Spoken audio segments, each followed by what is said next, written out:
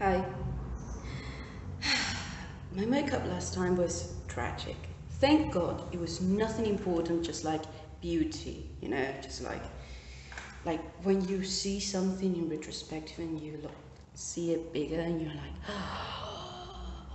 oh my God, I look like a clown. But well, today's topic, not everyone is made to be a boss babe.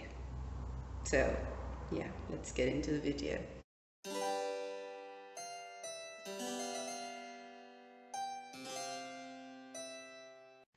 Now, the thing is, I have been in many positions, in many places, and I have worked on my own, I have worked for people, all kinds of jobs. And if something I have noticed is that not everyone is made to lead, not even themselves. And it's not just a diss to my former employers or anything, it's just like, not everyone is really made for that. And the number one red flag of such individuals is that they cannot recognize the fact that they're not made to lead. And they try to overcompensate all the time by being overly demanding, bossy and annoying. And they start leaking all over the place all kinds of symptoms of the fact that they know deep down that they're not made for the position they are at. Not everyone is made to lead, and that's an unfortunate truth that nobody tells to the boss babes. And this is the boss babe culture commits a huge crime on. Everyone is made to be number one. No, no, no, you're not. You're incredibly misguided if you believe that. No, that's not the truth. The best leaders and the best bosses I have met were the ones who have a little bit of humbleness, and they were like, I would love to hire you for this position in this department. You're already halfway in there. But if the people who are specialized in this field, in this specific task, believe that you're not good enough for that, then I cannot hire you. Even though I'm the owner of the factory, the whole thing, I have to respect the people who know about the topic. I was like, please hire me, you're an amazing boss. Please, God, Jesus makes me suffer. Every boss. So I have met people who were indeed good leaders, and you could tell in the way of commanding that they were even humble at times. Now there's a difference between humble and insecure, and some people tend to overcompensate insecurities with bossiness, as if being more confident and strong and tougher will actually make you good for the job. And it's not the truth, unfortunately. If anything, I have seen so many business start from the ground and collapse to the ground. Small businesses, big, you name it. As soon as they have a bit bad leader, I can tell from the get-go that they're doomed for their business practices. So this whole idea that everyone is made to lead and to be the star and to yada yada yada, all that good jazz that people are promoting since a long time ago, it's not only delusional, it's going to lead you to failure. The amount of people I have seen wasting time, resources and energy in things that they're not going to prosper because you're a terrible boss, you're a terrible leader. And it's not just about treating badly your employees, it's about how you manage money.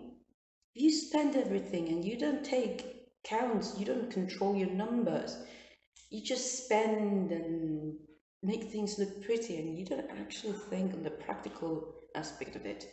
You don't do the logging, the records properly, you're going to lose money. And the more you lose, the more time you spend doing that. No matter how much of a kind employer you are, you're going to lose money. By everyone is just like, always be aware of the employer that says, oh yeah, I don't have any records because I just spend the money that comes in and that's it. I get it if you're just the only one, even if you're just the only employee in the place, like your boss used to be working on its own, that's already a red flag anyways. Like, just because you're working on your own doesn't make it any less true that you should be handling in a sensible manner your finances. Every time I have worked for myself, I have handled my finances so well. I have managed to save more than once a humongous amount of money. One of them I lost the money because my country has this thing called devaluation and inflation, and I was saving money, a humongous amount of money, in pesos. And then I thought, well, I should probably buy dollars, to freeze the number, or at least to prevent myself from devaluating my money. And my mom said, no, don't do that. She convinced me out of it, and boy, did I regret it. But that's my fault because I didn't listen to myself. I listened to others in that regard. And I learned from that lesson. But there's people who wholeheartedly don't keep a balance check of their own finances. And then they want to run a business. And they just get lost. They get utterly lost. And they are like, oh, yeah, it's not important. And it takes them a while for me to convince them, you need to run your business in a sensible manner and keep a record of everything comes out. At best, sometimes I manage, to convince them to put a record of what comes in, because it has occurred to me that I work on commission sometimes. So those times they were like, okay, I'm gonna put a record because we are working on commission, so I have to pay you according to what enters. But then I don't see them making any records on how much they spend. So that's another red flag. A business is not just about how much you earn, it's about how much it costs you to keep it running. So yeah, you can pretty much tell in the first month of someone running a business, they're not going to succeed. And it has nothing to do how much money they make, how well positioned they have, how much money that they have as a beginning, as a first batch of money, as this initial investment. Those things won't be of any value if you're not responsible with your task. The perfect example of that would be the pink sauce girl that is happening currently.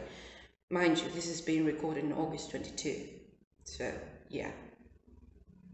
Unfortunately, no matter how much money you spend, how much you invest, how much of a good attitude you have towards your employees,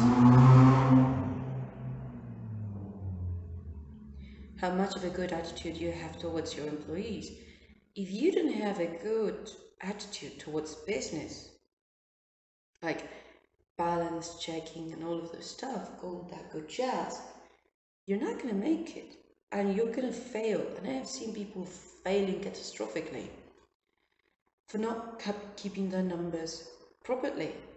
Another reason why I've seen people failing catastrophically, it's for petty stealing from their associates. And when I mean petty, it's around 10,000 pesos. In today's currency, that would be $300. I guess I will have to do the math. I'm gonna put it right here. At the moment of editing in this video, that would be the currency exchange, but it's a really petty number to be scamming out of your associates. But if you're scamming that number, guess what? Your associate is gonna leave. And more often than not, the associate was the one doing the job and the heavy lifting, and it's a really unhealthy dynamic. Another reason I have seen many business fail, to get disrespectful, to respect no boundaries of the employee, especially if they have a very versatile one that does a lot for the employer. They become disrespectful and they're like, oh, I can replace you with anyone else. And you're just like, no, you can't. No, you won't. So I have left. Okay, I was the versatile employee. So I have left that business in which they were being incredibly disrespectful. And it wasn't because I had much of a choice, it's because I couldn't take any more disrespect. because it was impeding me with actual issues. Like one time when we have a severe restriction of COVID and we couldn't leave the house, and this employee of mine that had been working for a few months demanded me to leave the house, walk 5 kilometers all the way down to her studio, and work there teaching children against the law. And the thing is, if most people, if you got caught, especially outside of your day, because we had a day according to our ID number to leave the house, if you were caught outside the house on the day that you were not authorized, the bail was massive, like 70,000 pesos, easily. No. And I said, no, I cannot allow myself, or they would take you to prison. They will take you to prison. I cannot allow myself in this moment to do that, ma'am. And she was like, it's okay. I can replace you with anyone else. Guess what? That place is no longer running. Because they couldn't. And that attitude, even if you replace me for a little while, you're not gonna get people who will last the test of time. So yeah, a good indicator of someone being a good boss, it would be if you're a good employee. You can be a good employee. It could happen that you're a good employee, not a good boss, but more often than not, I have seen that people who can manage an entire place on their own, they can do it. They can collect the money, save it in a sensible manner and open their own business, and they can be a boss. But more often than not, that's not usually the case. So yeah, that was my little video of today. Not everyone is made to be a boss babe. I hope you find it enjoyable and interesting somehow.